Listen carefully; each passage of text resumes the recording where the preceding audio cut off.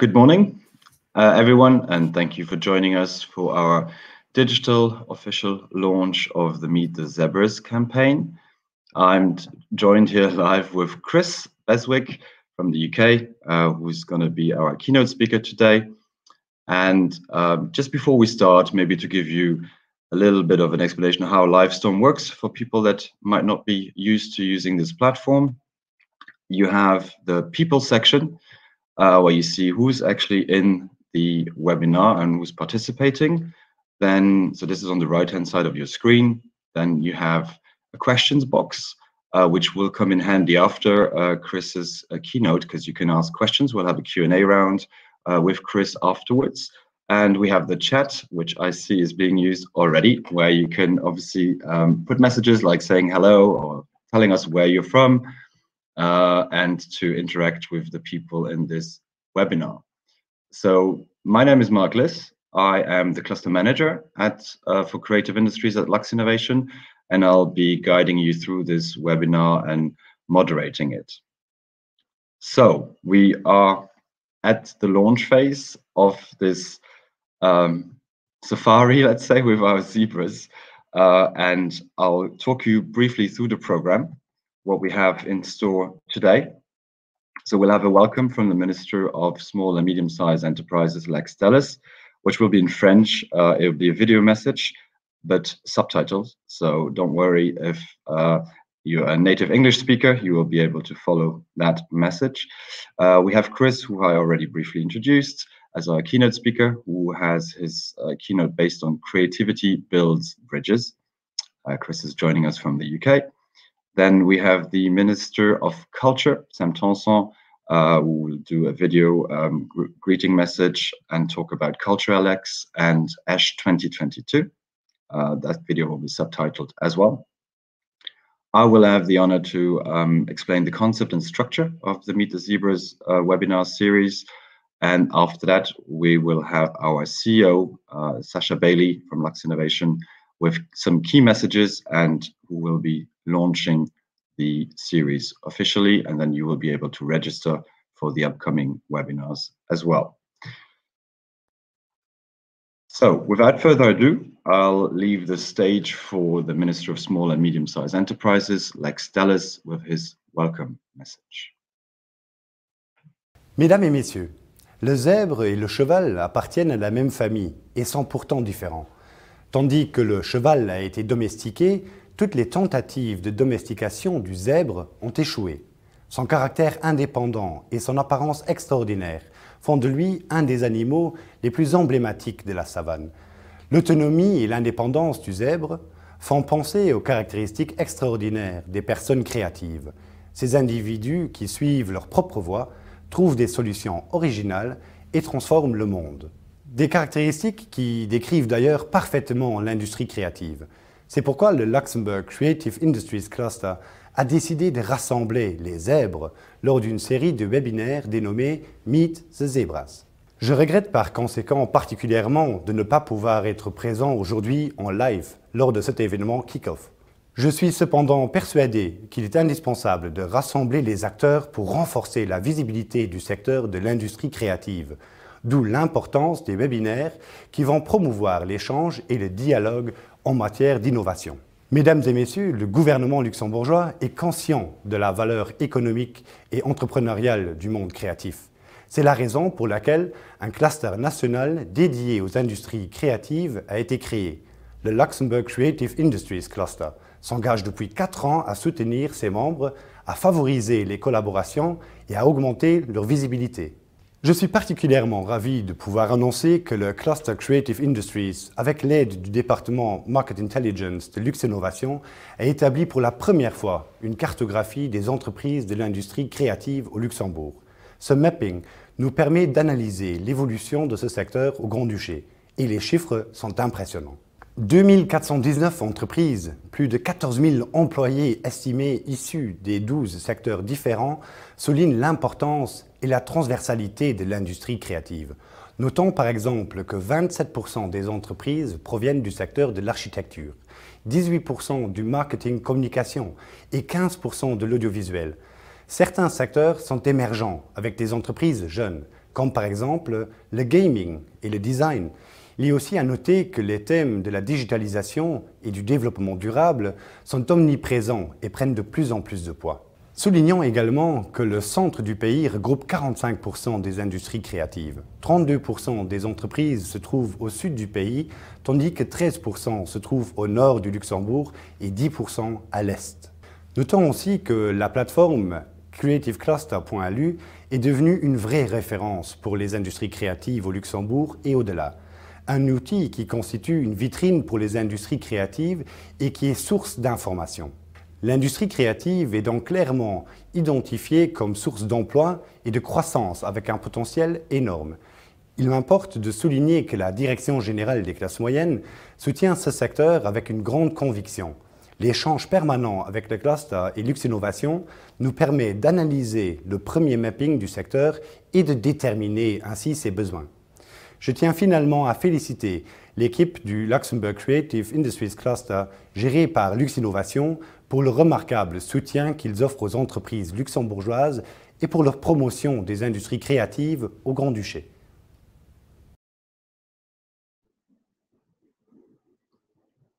So that was our Minister of Small and Medium-Sized Enterprises, Lex Dallas.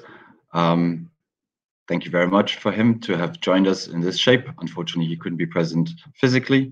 I think we're pretty much used now in this digital setup of webinars to have people joining remotely or in video messages. But we're very thankful and grateful that he took the time to address us. And we will delve a little bit more into detail about the sector mapping that he mentioned and about the platform afterwards, when I will be talking about the concept as well. So this is the time to welcome Chris. Good morning, Chris. Good morning. Hi, Mark. How are you? I'm really good, thank you. Really good. Thank you very much. Good. Well, thank you very much for joining us. And I'm also very excited. We've exchanged sort of the past few weeks and months to sort of build up this launch webinar. And I'm really looking forward to hearing your keynote. Chris, as an introduction, is a best-selling author and also a specialist in terms of innovation. And we felt that would be the perfect outfit to have a keynote for this launch webinar. So yeah, on tenterhooks and really looking forward to hearing your presentation. So I'll give you the floor and looking forward to it. Brilliant. Thanks, Mark. Well, good morning, everyone. As I said, I'm really excited, one, to have been asked to help launch today, and also excited to share some of my thoughts on why I think creativity helps us build bridges both internally and externally in organizations. As Mark just said, I have wrote a few books. The last one, Building a Culture of Innovation, really apt for today. I'm not going to talk too much about that. But one of the things I do want to highlight is that this particular book was built for big organizations that want to try and act and behave like smaller organizations, like SMEs. And the challenge in general is that the size and complexity of those big organizations directly influences their ability to change direction and pace. The beauty about us, and I class myself as an SME, the beauty about us and you is that compared to big organizations, we as smaller companies can change faster. And as you're all aware, and the challenges we've all been through over the past year, that ability to adapt and to change at a faster pace has proved to be really, really important. And that's some of the things that I want to talk to you about today. You all, I'm sure, have heard Culture Eats Strategy for Breakfast by the famous Peter Drucker. And culture, as the title of my book suggests, is really important. How we build a culture of innovation is really important. The challenge is, I think we now live in times where Drucker was probably right. Maybe, you know, pre-2008, pre-Lehman Brothers, where the world was more linear, where it was more predictable, and where it was more stable. And in those times, I think culture probably did eat strategy for breakfast.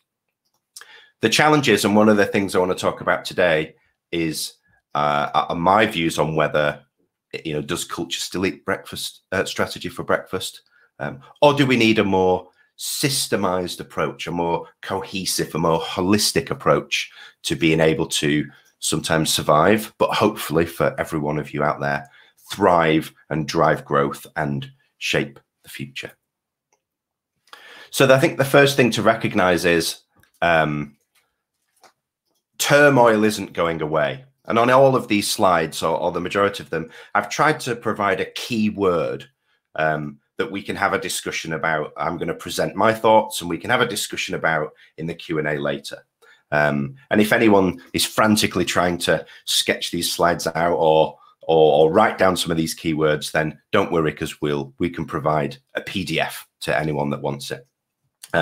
But the uncertainty that the pandemic has caused and continues to cause, I think means creativity and innovation is more important than ever before. And having a creative mindset and a positive mindset about how we view the world, despite the volatility and despite the turmoil and despite all of the things that we're being asked to face at the moment, I think it means creativity is more important than ever before.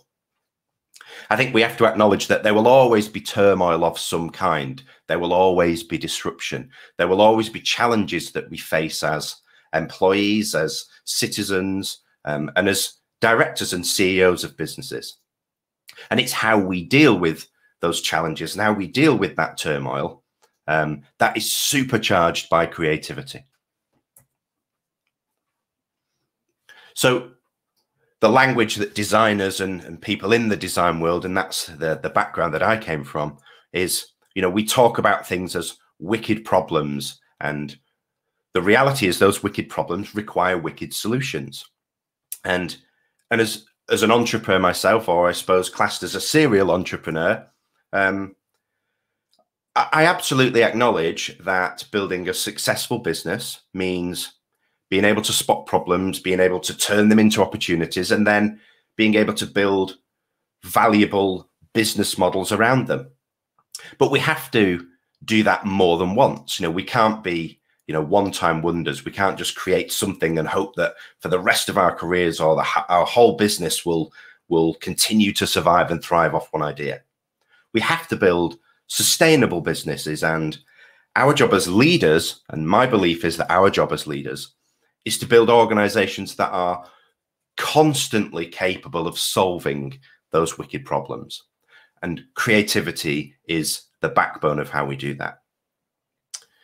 The challenge is that, and if anyone has seen this phrase before, VUCA, originally coined by the military, the American military, to describe the operating environment, the theater that the military operates in: volatile, uncertain, complex, and ambiguous. And the challenge is for leaders, and the majority of work that I do is with senior executives and senior leaders, helping them navigate this VUCA world, helping them build and embed creativity and innovation into the very heart of their organizations. And the challenge is, for me as leaders, is how we see the world and what kind of VUCA world we believe we operate in, what kind of VUCA world we see, and how that affects our mindset and how that affects the decisions that we make and how we inspire and how we lead our people.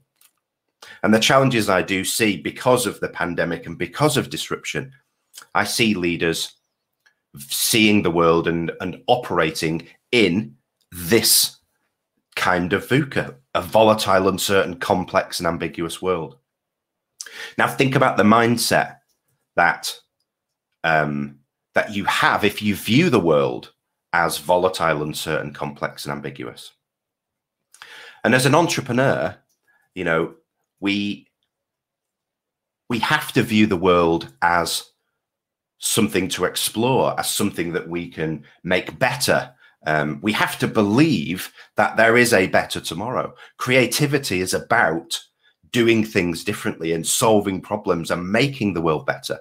So for me, one of the first things that we all need to share is an absolute positive mindset that the world is a better place, or we can make the world a better place through creativity and through innovation.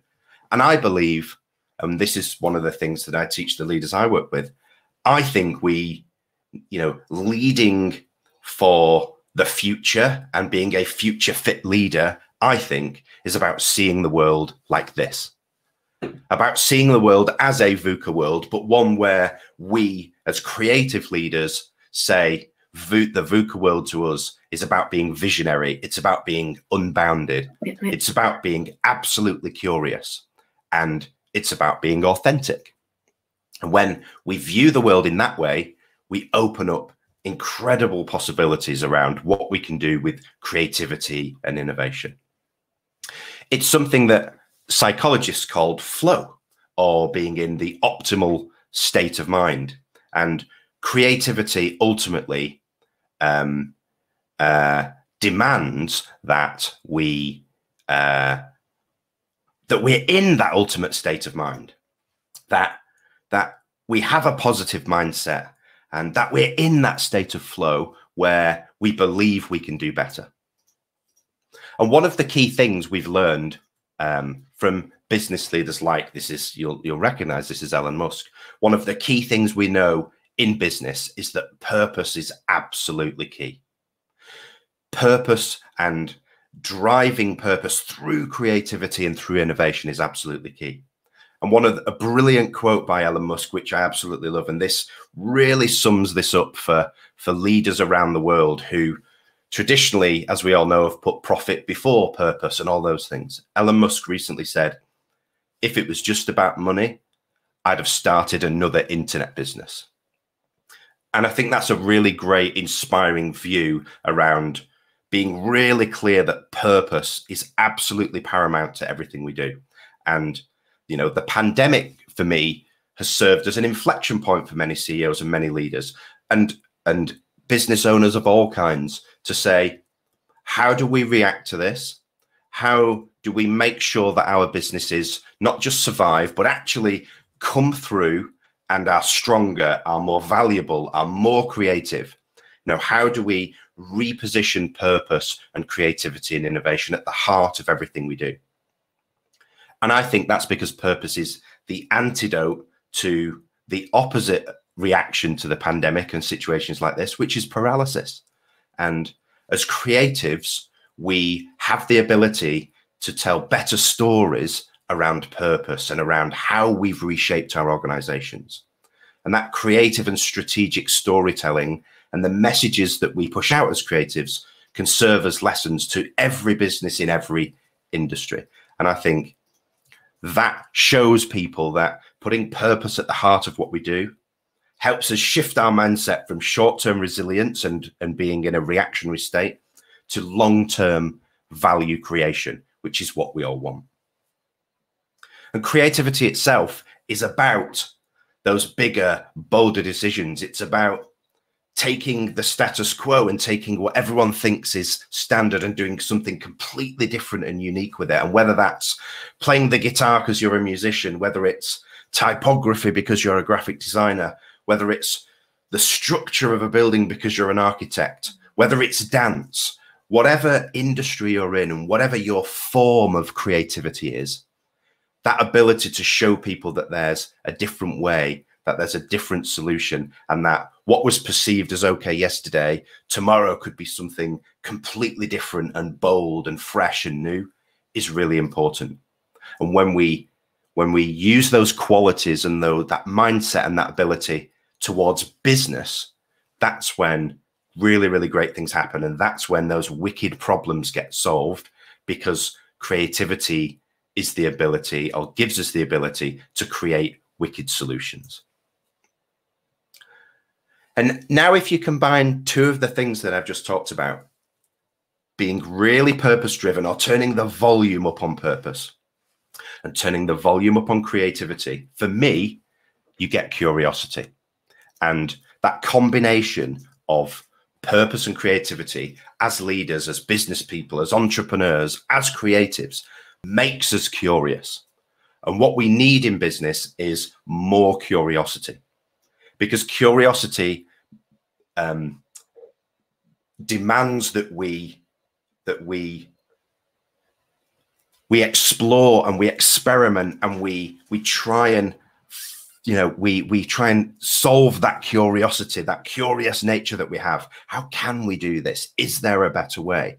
What happens if we try something different that we've never done before?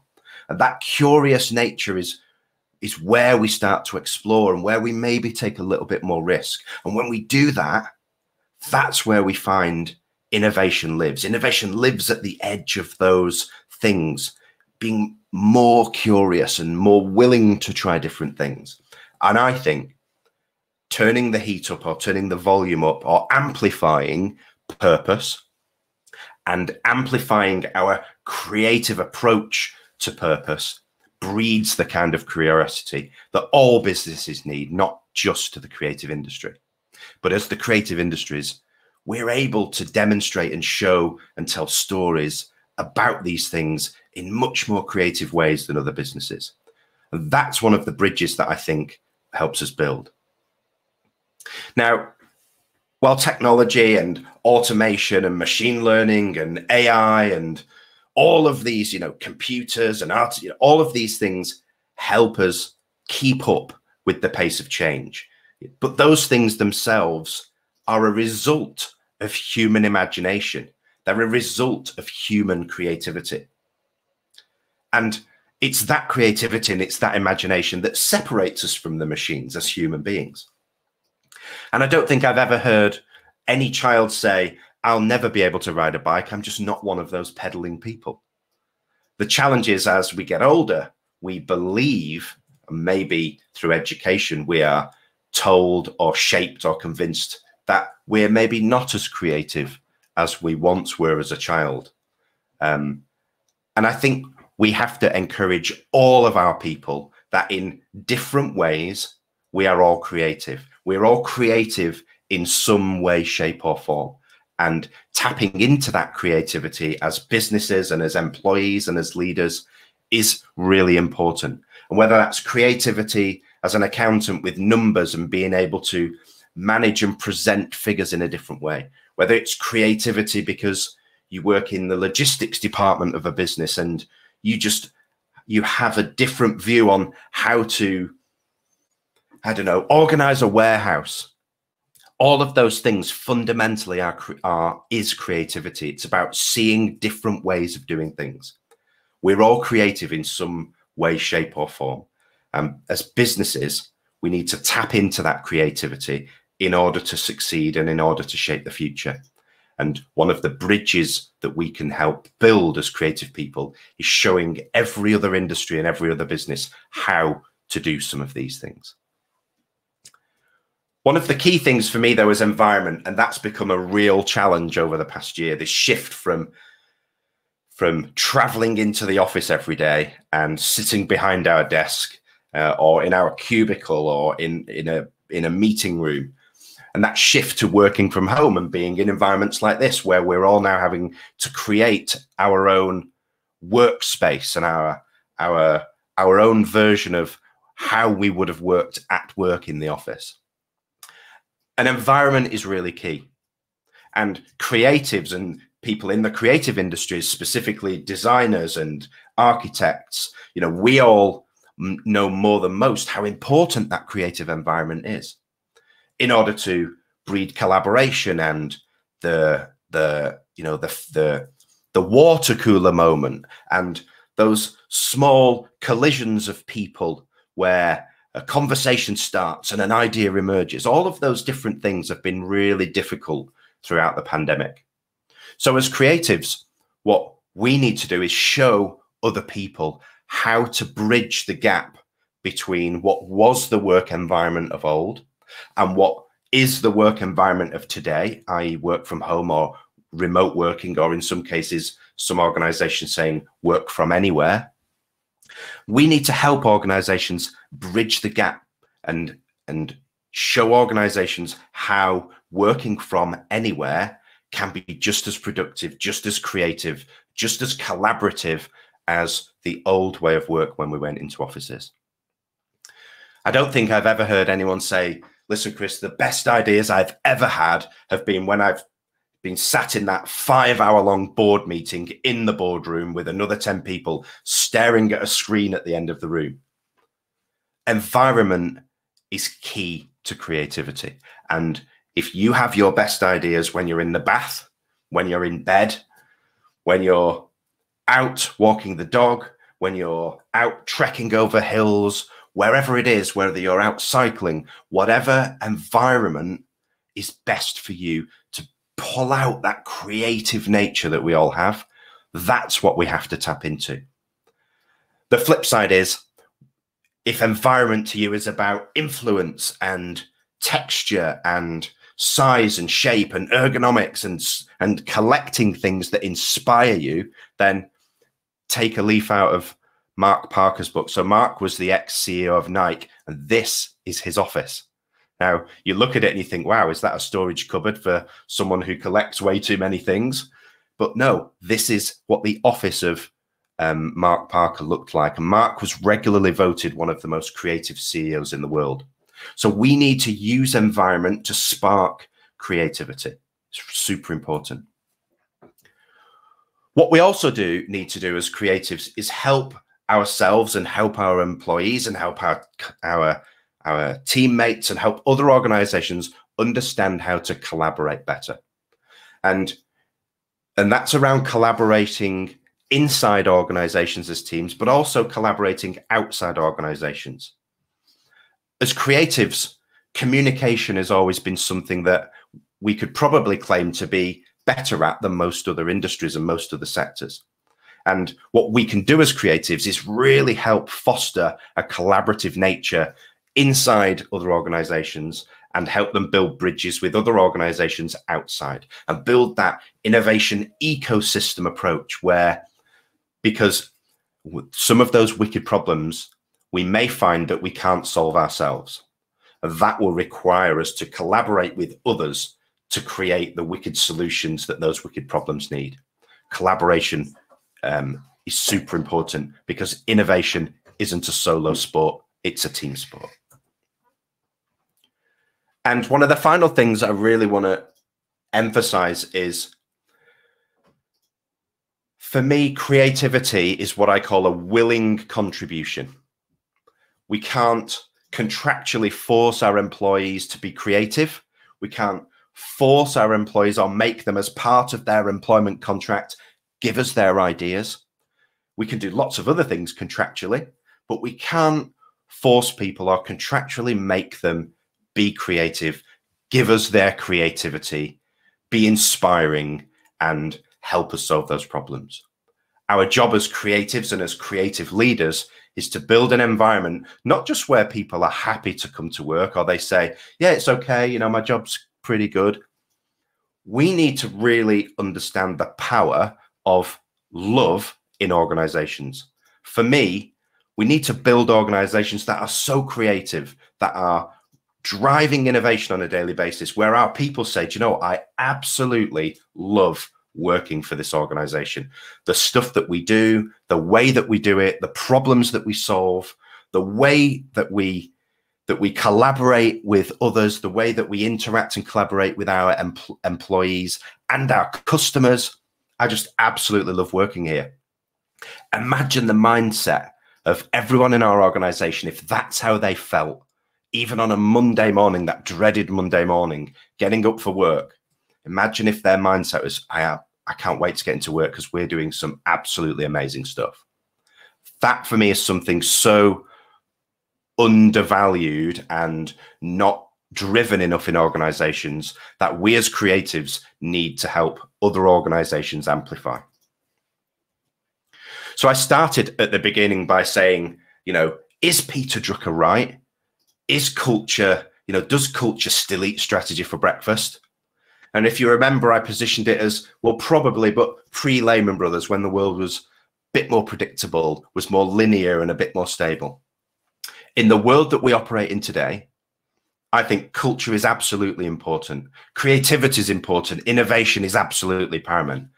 But to get there, I think our holistic system approach means that strategy, leadership, and culture need to eat breakfast together. If we want to drive creativity, if we want innovation, we need to build the bridges between strategy, between leadership, and between culture, so that all three of those things work together, so that we can build and drive innovative solutions, because we're building innovative businesses. And the final point that I want to make is, sometimes trying to be creative and trying to be innovative is difficult when we don't think that we have the things others do. When we think, well, we're a small business, we're an SME, we don't have the resources of a big company, we don't have the people, we don't have the technology. Creativity is about circumnavigating those challenges. It's about finding ways around them or over them or through them. And the key thing for me is about the ability to be adaptable and resilient. And that means creativity is the key. It's the key to how we survive and how we move around obstacles, and how we say, well, okay, we haven't got those resources, but how else could we tackle it? And my key message is, don't wait to be creative and don't wait to be innovative because you're waiting for something else to happen, or you're waiting for some more resources or some more things. Make fire with the wood that you have. Figure out what people you have, unpack their capability, assess or build an inventory of the things that you have at your disposal, and make fire with the wood that you have. Drive creativity and drive innovation with the things that you do have, rather than waiting for the things that you don't. My final message is, these are, without question, unprecedented times. They should, for me, and they have for me and a lot of my clients, acted as that inflection point, as an extreme example of why, as organizations, we need to change and we need to adapt and we need to be creative. Turmoil isn't going away. So as a leader, understand that innovation is the antidote. Embrace purpose, embrace creativity, embrace innovation, empathy, be more human-centric than you've ever been before. And I promise, if you do that and you combine all those things, you will thrive even in these difficult times. So my final message is, be future shapers, be pioneers, and to do that, be a little bit more zebra. Thank you. Thank you very much, Chris, for this very inspiring keynote. Welcome, Sasha. Our CEO has joined us. Good morning. So yeah, if people want to ask questions, you can type them in the questions section, and then we'll pick them out and ask them directly to Chris. I do have one, which in Davos they were saying that creative thinking is going to be one of the top 3 skills in terms of employment. How do you rate creative thinking? I mean, it kind of like, it came through in your presentation already, but how important, where do you rank it, say, in the top 3 in having skills in terms of employability and in changing, helping change a business from within, let's say? I think the challenge is there are so many things that we now know are more important than they were a few years ago. Creativity, empathy, purpose, all of those things. But yeah, whether it's 1, 2, or 3, creativity is definitely in the top 3. And the interesting thing is, IBM did a study about 10 years ago now, where they surveyed CEOs from around the world. And even then, they found that over 60% of the world's CEOs said creativity was the #1 skill required as leaders to be able to lead and shape organizations and drive growth. And I don't think that has ever changed. I think the challenge is not enough of us have embraced creativity and really understood what it is in a business context. I think for many corporate leaders, there's still this view that, well, creativity is creativity. I'm a businessman. We need to build strategies and solve problems. And this is a business. It's not about being creative. And that's because they don't understand strategic creativity is what we used to call it when we used to teach it. So I think it's definitely in the top 3, and it may very well be the #1 skill for leaders and organizations to be able to drive forward, innovate, and in some cases just survive. So yeah, absolutely paramount. And it links perfectly to the World Economic Forum outgoing and incoming skills. So it's definitely in there. Okay, thank you, Chris. So we have questions coming in. Johnny Brevels, who's the director of our department here at Lux Innovation, he's asking, hi, Chris. I'll put the answer on the question on the screen, sorry.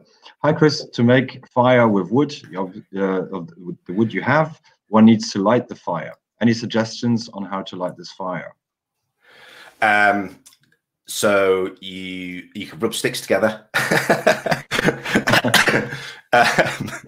I think it goes back to me.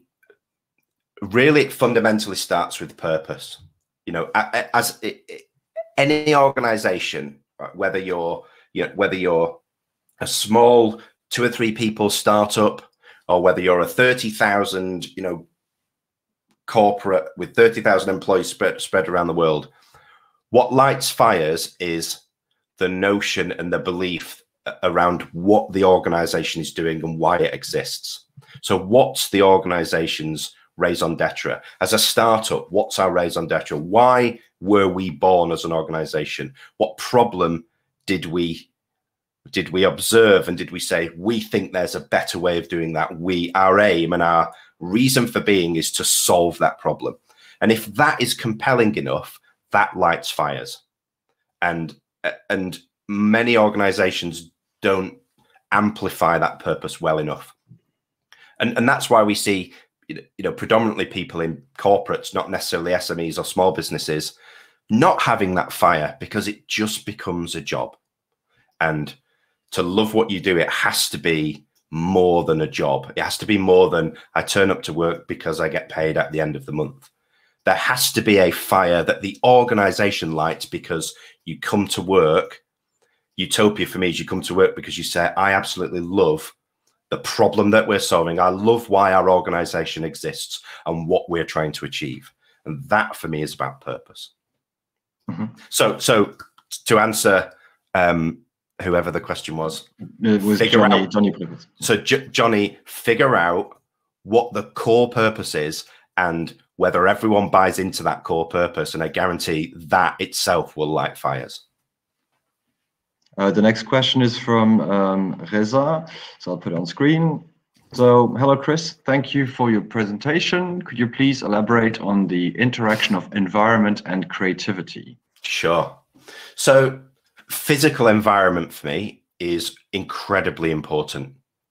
If I had the best way to summarize this is a picture, and I have one in some old presentations, but think of in the 80s and 90s, and it was probably someone like IBM or Microsoft or something, and you had offices with multiple floors, and on every floor there were just rows and rows and rows of cubicles, and in each cubicle there was a desk and a PC and a keyboard and a chair, right?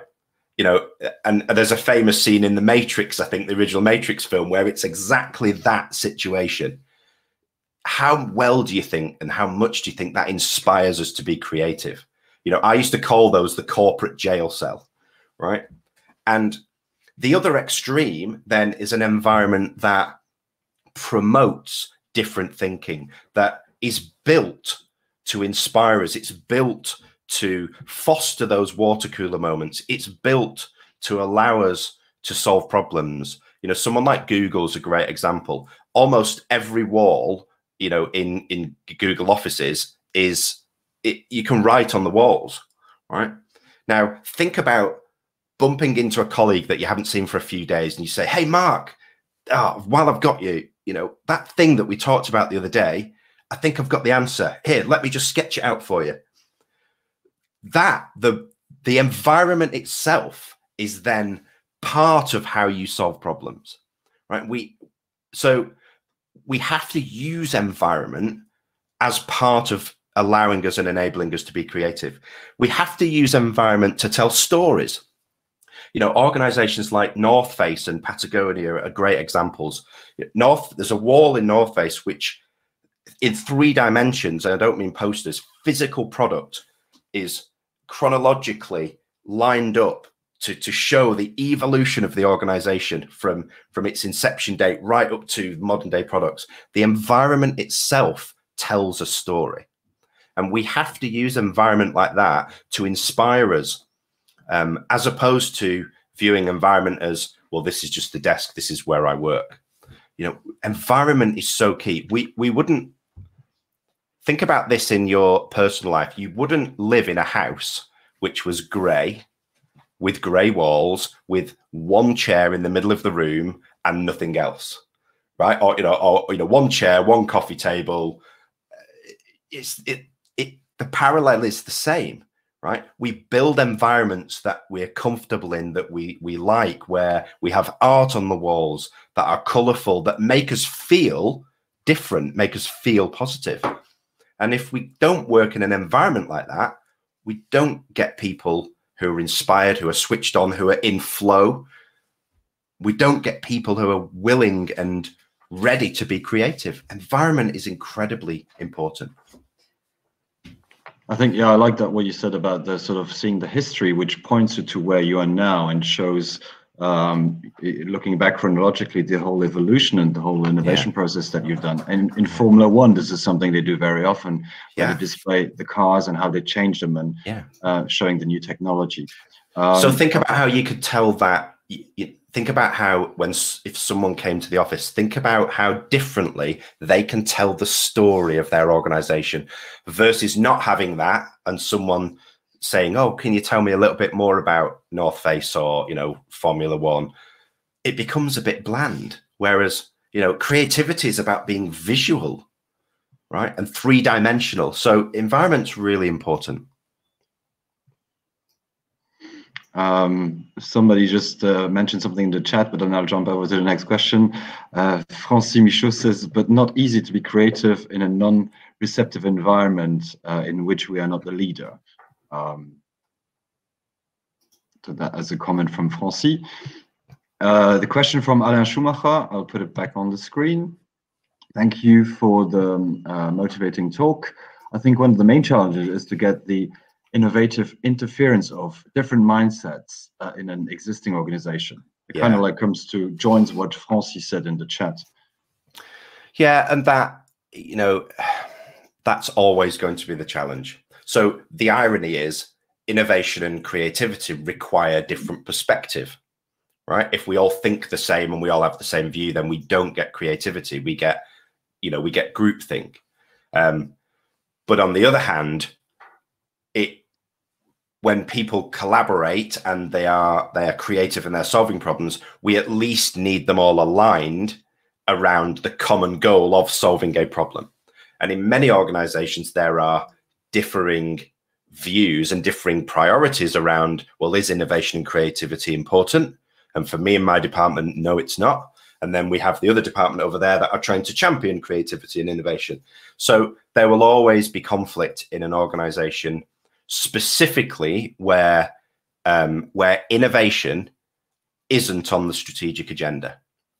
So if innovation and building a culture of innovation and building innovation capability is part of the strategic agenda of the organization, i.e.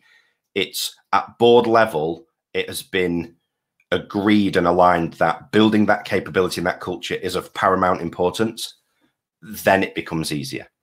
But when things aren't on the strategic agenda, it becomes difficult to align different parts of organizations. And that's one of the key challenges, and more so in the big, complex corporates. I think one of the things, because you mentioned them, creatives often being problem solvers and pioneers, with that comes risk as well, because if you try something different, you will not have the answer. So do you think that creative people are bigger risk takers than others? Do you know what? I think it depends on how confident you are that, continuing to work as a business leader or business owner, continuing to work in the way that you have worked previously and are working now is sufficient to allow you or to enable you to thrive and achieve the goals that you set for your organization. If you're absolutely happy that you and confident that there won't be another pandemic or there won't be another Lehman Brothers, and you're absolutely impenetrable as an organization, then fine. You might say, I'm that confident, we don't need to be creative, we don't need to do anything different.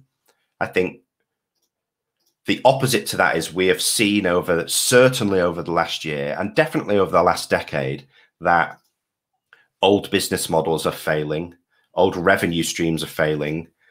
We now have, we could never ever have predicted that an internet company would be deemed as competition by a car manufacturer, or we are blurring the lines of sectors and we're blurring the lines of who we deem as competition and who might come in and take some market share off us. And that requires us to think differently. And I don't want to use the word think outside the box because I think that phrase is wrong. But it requires us to think differently, to come up with new ideas, to think about how we can shift and move our organizations. And inevitably, that comes with a level of uncertainty because we are creating ideas and thoughts and products and business models, or even creating a direction that we want our organization to go in that we've never been in before.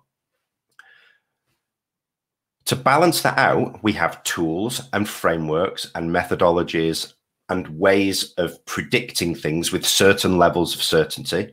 And using all those allows us to be the language we use is hypothesis driven, right? So we build a hypothesis around what we think might unfold and where we think the world is going. And we build those hypotheses with as much information and data and insight and foresight that we can gather. And that gives us, when we're driving innovation, a level of confidence that we can push forward in that direction up to a certain time frame where we have enough certainty that the world isn't going to change to give us confidence to push forward. We've never really done that in business before. What we've done is we've built strategies and roadmaps that are 3, 4, 5, 6 years out. And then we've said, right, on Monday, we start implementing it. And 12 months in or 2 years in, we're still on that same roadmap, but the world's fundamentally changed around us, right? So being more hypothesis driven helps us reduce the risk, but there's always going to be an element of risk. The difference is something I wrote about in my first book, which is the difference between cavalier risk and smart risk. Most organizations have thought they were being smart about risk, but actually haven't done enough due diligence and built the right thesis and had enough evidence for the direction they've moved in. And ultimately that has turned into cavalier risk because things haven't worked out.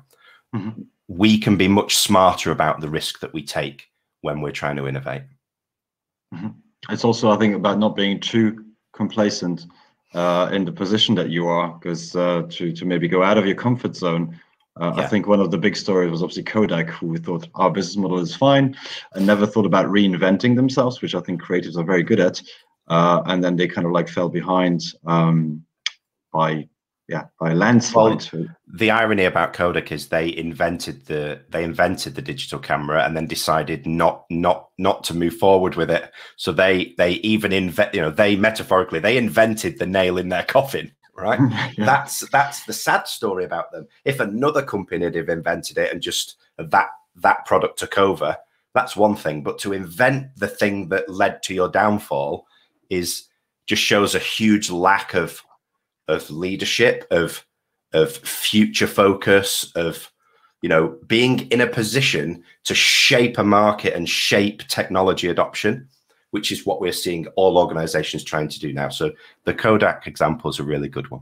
Mm-hmm. I'll just check if there's if somebody has one more question. I'll wait for a couple of seconds for you to type your question. Or Stella asked one question. I'm trying to get it out of the chat. So she said, which is a very open question, what about being creative in a way that makes money, by the way? Sure.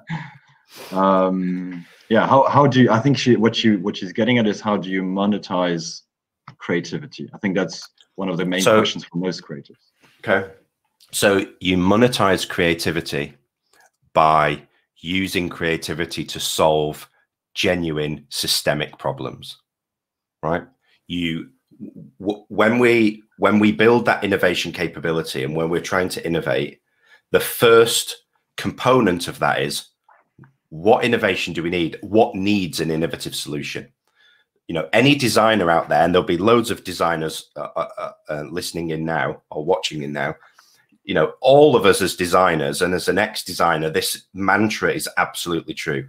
99% of the solution is the brief, right? What we don't do well enough as organizations is articulate the right brief. And what I mean by that in layman's terms is, often as organizations, we're solving the wrong problem, or we're solving a symptom of the real problem. Creativity becomes valuable when we use creativity and we use different thinking only when we're solving the real problem. That's when we create the bridge from a proper, valuable, systemic problem, and we use creativity to create a wicked solution. And that's when creativity becomes valuable. But often creativity is used and it has value in itself, but it doesn't create value because it's solving a problem that is either isn't valuable enough, isn't the right one, or isn't systemic enough, i.e. we're solving a problem for a small market or a few people rather than, you know, a sector. So creativity in itself is great, but only when applied to the right problem. And I guess, yeah, knowing your audience is part of that as well. You know, you can't just do something that feels right for you, but it needs to be a creative solution that can be applied and it would be helpful to others as well. Sure. So that's when we get into collaboration, human-centered approaches, proper, like real collaboration and co-creation with customers or with the people that have the problem that needs to be solved, not observing them and then saying, oh, well, we think they've got that problem, we'll now go away and creatively come up with a solution. You can't, in the analogy of this session, the bridge needs to be maintained. It's not a case of using the analogy, the customer with the problem is over there on that side of the river and we're on this side and we've seen what they're doing and we'll solve the problem. The bridge needs to be created so that both groups of people can work together. Co-creating with customers is absolutely paramount. And that's a bridge that we need to get better at building. Okay. Thank you very much, Chris, for your time, for participating, for the very inspirational keynote. We have Sasha here as well. Sasha, do you have a question maybe for Chris? No, I just really want to thank Chris. It's very inspiring, and just listening to you, there's a lot of lessons and messages I take for our own organization. You know, we're an innovation agency. We want to stimulate innovation among companies in Luxembourg. And it's extremely important that we ourselves function, as you say, in a human-centric manner, so that our colleagues come to work with a sense of purpose. And I think we have that. And just listening to you, there's so much more that we can just stimulate inside. And so thank you very much for that. And my pleasure. I really think it's great that all our colleagues and companies here in Luxembourg and creatives get to listen to you. And I'm sure this will drive a lot more forward in Luxembourg. So thank you very much for that. Thanks, Sasha.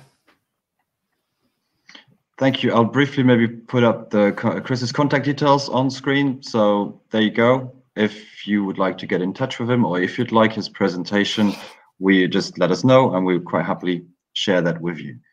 Thanks again, Chris. It's been brilliant having you with us. And we'll continue our journey on this launch on the Meet the Zebras. And I'm sure we'll be in touch and hopefully we'll be able to collaborate further in the future with you. My pleasure. Thanks, Mark. Thanks, everyone. Cheers. So I'm quickly just going through the presentation. Sorry. So we just had Chris as our keynote speaker with the Q&A. Thank you also to the audience and participants for asking your questions and for making it very interactive. So as the next part of the program, we will have the Minister of Culture, Sam Tanson, who will address you with a recorded video message and talk about culture, innovation, and Culture LX and ASH 2022. So I'll leave the floor for the Minister of Culture, Sam Tanson. Schönen guten Morgen, ich bin froh, können heute auch von den Leuten mit dabei zu sein für den wichtigen Aspekt von den Kreativindustrien heute zu Lützeburg aus dem Bereich von der Kultur kurz zu belichten. Kreativindustrien sind auch dank Lux Innovation wirklich an den Mittelpunkt gerückt.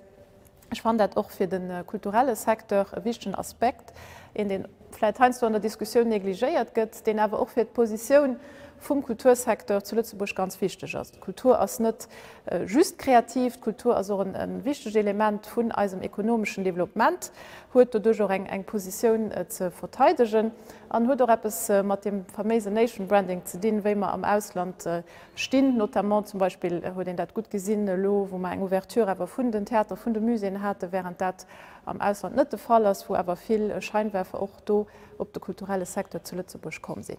Was machen wir am Moment kulturellen Niveau für das auch noch zu stärken?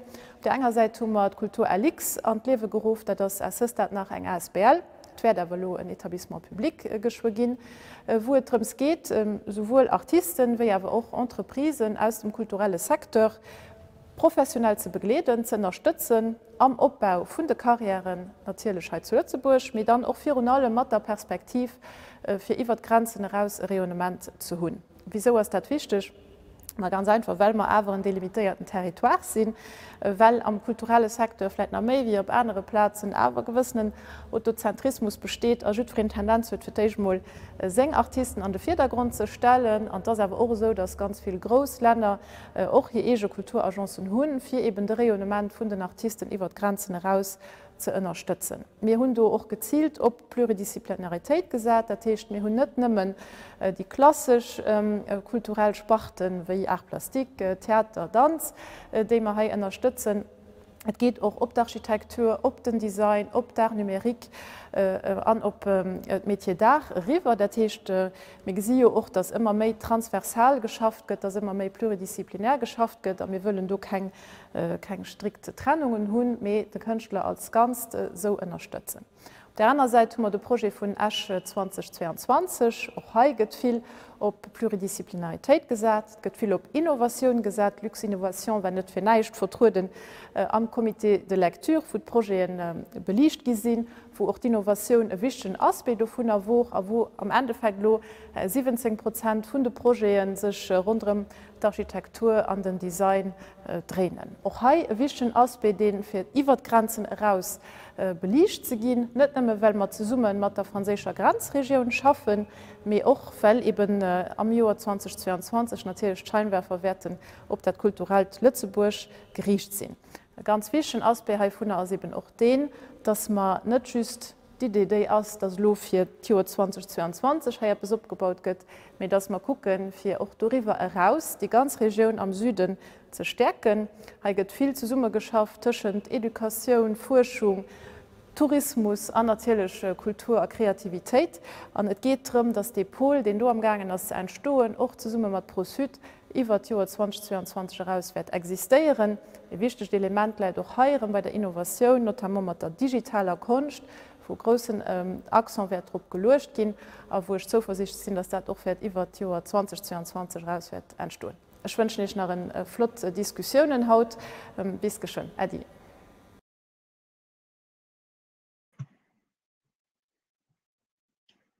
So a big thank you to the Minister of Culture, Sam Tanson, for joining us with her video and for talking about culture and innovation and the projects that are ongoing currently.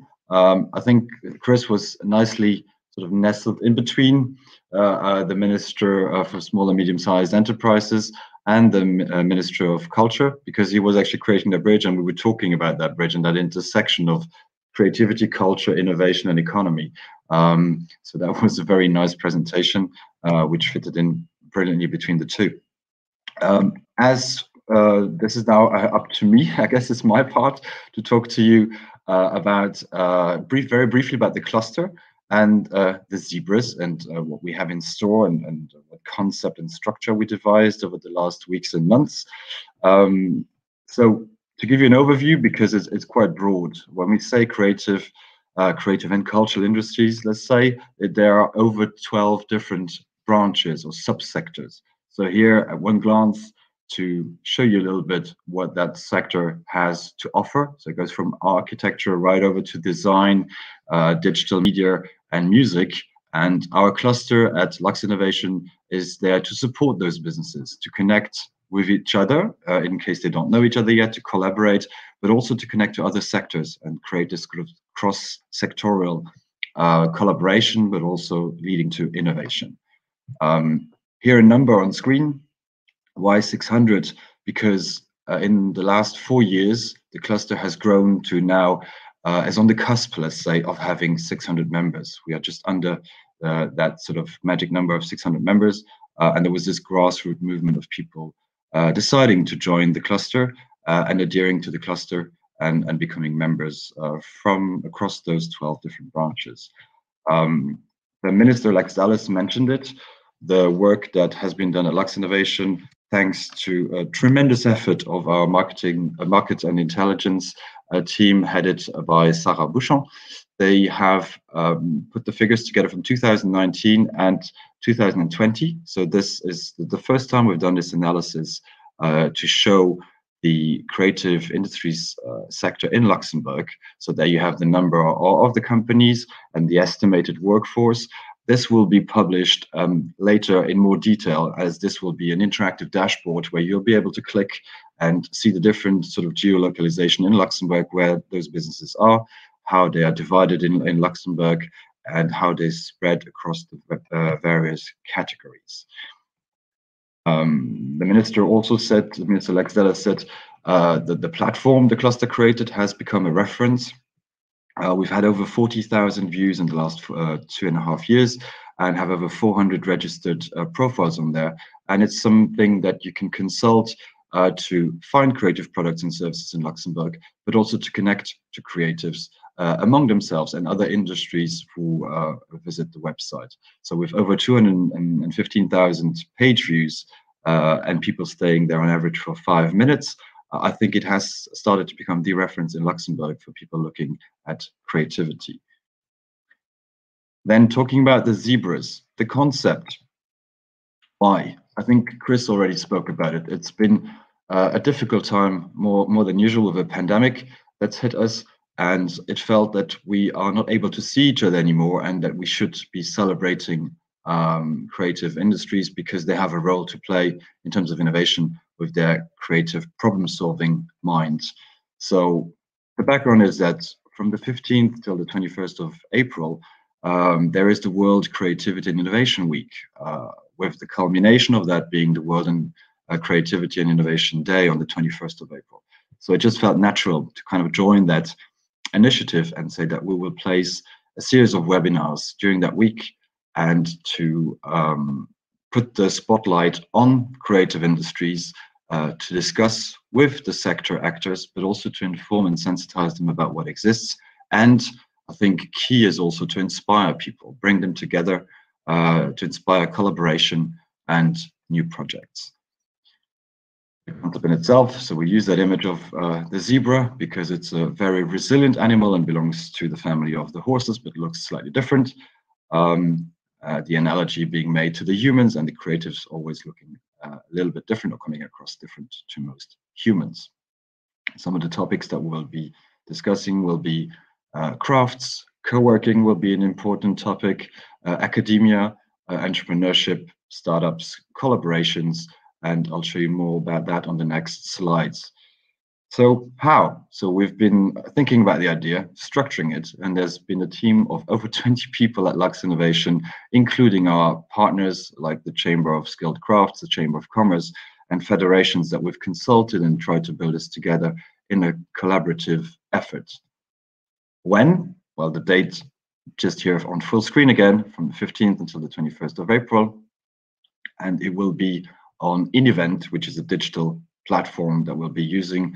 We'd love to meet people in person, but I think at the moment, we have a responsibility as well to keep people safe, and that's at the forefront of our mind as well. So we're keeping it in a digital setup for this year. Who knows what the future might bring on that front.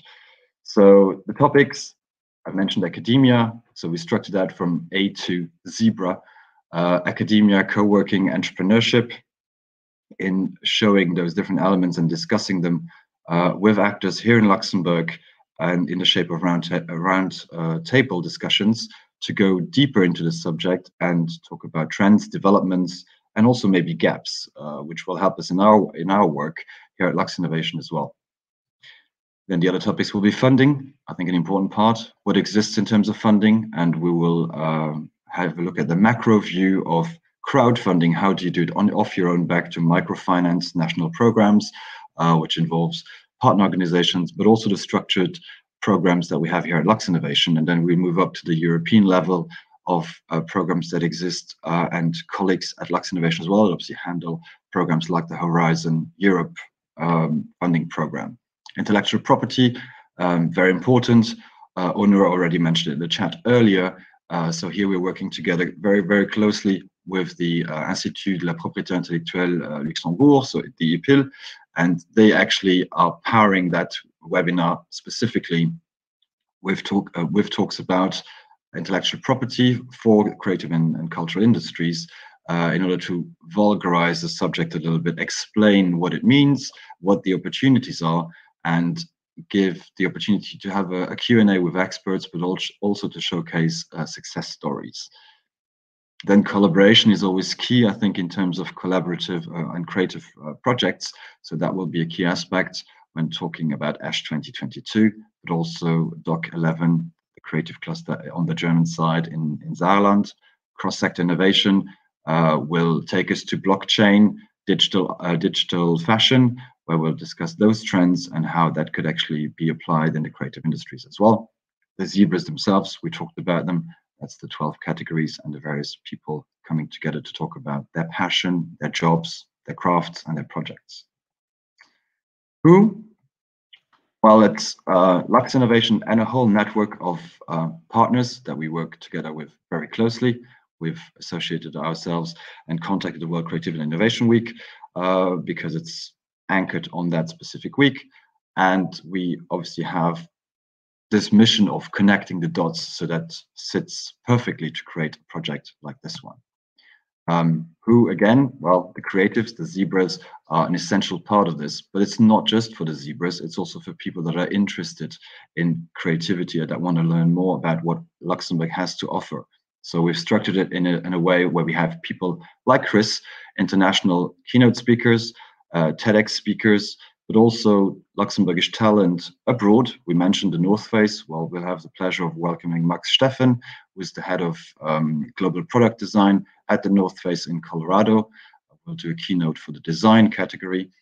And Tanya Majeros, who's illustrating The Simpsons for Fox, but also talents here in Luxembourg, like Donato Rotuno will do a keynote in the film and audiovisual category, or Patricia Luqueta will spearhead the keynote for the music webinar. So a mix of people, and we'll get to the numbers in just a second. Well, it will be a series of 20 webinars. There you go, with 18 keynotes altogether. Guest speakers and panelists, if I take the keynote speakers out, over 150, which is a very impressive number. And here are the webinars to show you the topics and the timings of what we will be discussing and showing you. After this webinar, there will also be, as Sasha concludes with the key messages and also with the official launch, we will open up the registration process, so people will then be able to register for those webinars. So the 15th will be more the ecosystem around creative industries, whereas the 19th and the 20th of April will be the zebras themselves. Here's on the 20th. And the 21st will be that, let's say, celebration on a very vast and global level to talk about creativity and innovation. And we'll talk about that cross-sectorial innovation aspect as well. And we have the great honor to do a closing ceremony with Marcy Siegel. If you looked at the slide earlier about the World Creative Innovation Week, Marcy Siegel is a Canadian, and she started this whole initiative back in 2002 out of a need, because she found a flyer in Canada where they said Canada needs creativity. And so 19 years later, it has really become this world movement thanks to her, and we're very honored to have her as a guest at the closing ceremony. Where? It will be on a digital platform, in event, so you have to register to participate, and you'll be able to access all our webinars, and it will be free. Perfect. Probably not. I know Sasha is listening, but new things usually are not perfect. And if they were perfect, it would be too easy, because we don't always have all the answers. So, but we'll surely make our best with the whole team to make it as perfect as possible. And it will allow us afterwards, obviously, to tweak it, the different aspects when need be, because you kind of need to be reactive in those situations. When you try with a pioneering spirit to do something new, you don't always know what's around the corner. That was it for my part. So it's now time to leave the stage for our CEO, Sasha, with her key messages and to launch the Zebras, the Meet the Zebras campaign officially. Thank you, Mark. That was really, really impressive. And I mean, I'm fully aware of everything that's going on, but just seeing it all there in a nutshell, and after listening to Chris, it all comes so beautifully together. So well done for getting all this up and running. And I know it's a very intense month ahead, but I know it will absolutely be perfect. So yeah, all is on track. Little closing speech here. So basically, I just like to say how wonderful it's to be here, to all you creatives, to all those listening in today. First thing, I think what I really note is how important the unexpected is, because it's the unexpected that really is often the trigger of innovation. And when we are suddenly faced with a new situation, when everything that we took for granted, that's when and it vanishes, that's when our minds really have to adapt, and that we have to come up with new ideas and solutions. And during these past 12 months, since we've been hit by this pandemic, we have seen so much how individuals and companies have had to reinvent themselves, have had to let go of their daily routines and step out of their comfort zones and do things radically different. So calling the creative Zebras was for me certainly also quite unexpected, not to say even baffling. It really took me a moment or even two to figure out what Mark exactly had in mind with this, which just shows also how I myself am also set in my own ways of thinking and doing things. And I need someone, and we all do, like Mark, like you, the creatives, to actually bridge that gap. It is so important for all of us, and that's what this all is about. We are an innovation agency, and it's our role to push forward for new perspectives that generate ideas and bring up opportunities and find the solutions that meet the needs, as Chris also mentioned before. I think that's really important too.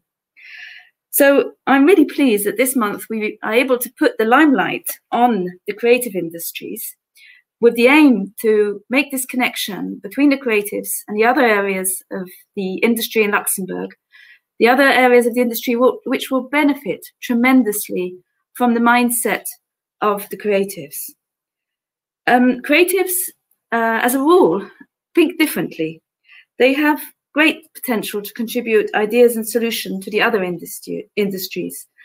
And as Chris said so well, it's through their mindset, their creativity, that they turn the volume on purpose.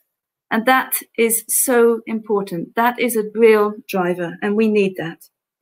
So all the other industries, I believe, can benefit tremendously from the experience and the expertise of companies from the way they operate differently.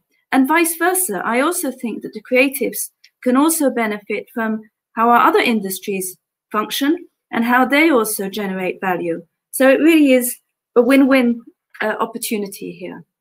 It's about creating the partnerships across different sectors of our economy. Lux Innovation has been doing a lot to foster cross-sector innovation with the creative industries. And for instance, just at the end of last year, we launched what we called a Circular by Design Challenge. It's an initiative launched through the Ministry of Economy, and the idea is to link 10 creatives with industry partners to facilitate the development of new solutions and innovative business models in line with the principles of the circular economy, which is absolutely crucial. This 12-week coaching program has helped the participants also to grow and mature. And on the 29th of April, our Minister of Economy, Franz Fayo, will announce the winners of this very first edition. So you are all most welcome to join and to discover here what the creative minds and industry can achieve together. As Mark mentioned, this series of events, Meet the Zebras, that we are launching here today. It will run over the next few weeks and will give a number of you the opportunity to present your companies and the innovative projects to potential partners. And the roundtable discussions that will take place will really give a deep dive into each of the sector's 12 branches and offer to really discuss the future trends and opportunities. I think this series event will also allow you to learn more about the innovation support that we can provide at Lux Innovation. You are fully aware that you have a fervent supporter and an advocate with Mark Lees, our Creative Industries Cluster Manager. Mark will also guide you, and he does, through a whole range of other services at Lux Innovation. He is your main contact point. He is there for you. And he will make sure that you are guided in a way that is really efficient and helpful to you. We have a startup acceleration team, which advises young innovative companies and helps them with their funding applications. We have a European funding team, and they can identify the most relevant, maybe European projects that could be helpful to you. Mark also interacts with the other cluster managers and connects the creatives to the other industries here in Luxembourg.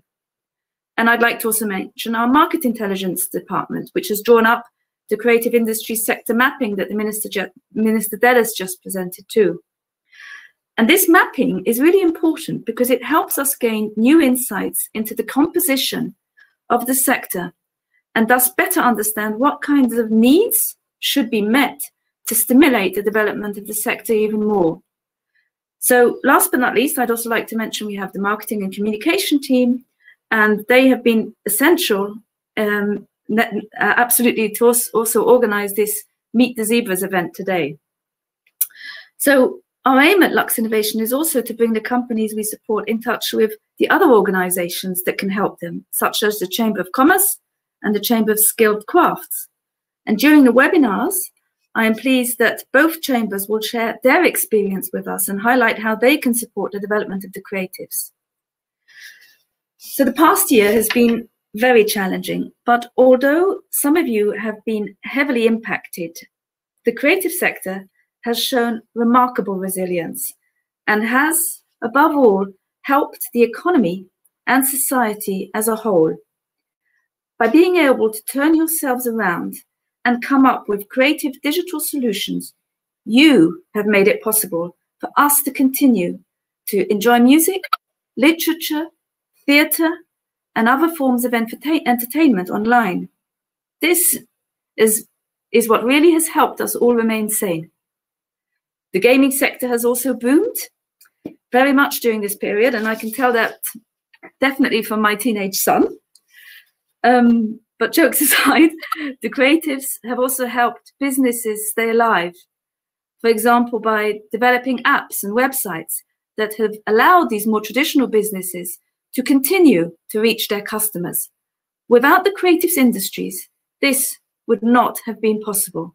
So thank you for that. You, the creatives, are the key drivers of innovation. Hence, I'm really glad that you are part of Lux Innovation. And I really wish you a most fruitful exchange during the Meet the Zebra webinars. And I really look forward to discovering the outcomes. Thank you to all of you for being so involved. Thank you to our ministers, Dellis and Tanson, for being here today, for supporting us, for giving us their full political drive. And I also like to thank all of those who are part of the cluster advisory groups for your involvement. We need this collaboration, we need this interaction. It's this diversity, this collaboration and partnership that really brings things forward. So thank you very much for being part of this all together. Thank you. Thank you very much, Sasha. So if I'll quickly pull up maybe a slide where people have the contact details. I might have to whisk through to the presentation to show it to you. In case people have any questions, you can ask questions maybe now before we conclude this webinar. If there are any questions about the event itself,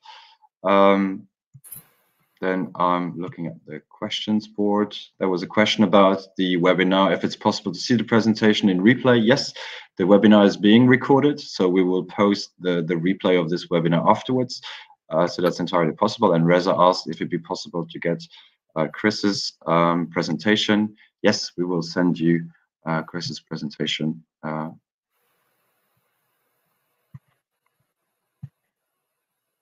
So thank you very much for joining us. Thank you for a really rich and interesting session. Thank you, Sasha. Thank you, Chris, as well.